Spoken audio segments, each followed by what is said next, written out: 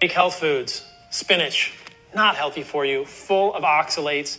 Oxalates are well known to cause kidney stones, joint pain, gut issues. Spinach is so high in oxalates, guys. Do not eat spinach salads. Get this out of your diet. Not a health food. Bad for you. He's not wrong that spinach is high in oxalates, but here's why we should eat it anyway.